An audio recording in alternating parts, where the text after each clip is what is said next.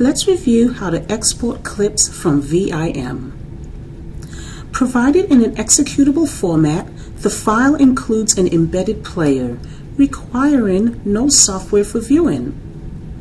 Clip copy video clips feature watermarking and encryption to ensure that the video is authentic and has not been subjected to tampering.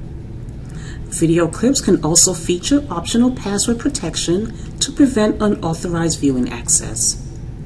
This function allows a supervisor or admin level user to download a clip and save it to a file. From ViM, click the video clip log. Under the Actions menu, select the clip copy icon to download and save a copy of a selected clip. Let's do that now. ViM has presented us with a password dialog box. You'll see by default that download using RS Player and secure clip with password is checked. It is best practices to leave these boxes checked in order to allow watermarking and encryption, and also prevent unauthorized viewing access. We're now presented with a Save As dialog box. You have the option to modify or change the file name.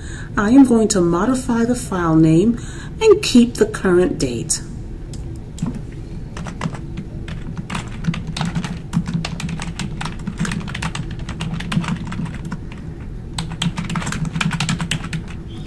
Now, select the Save button.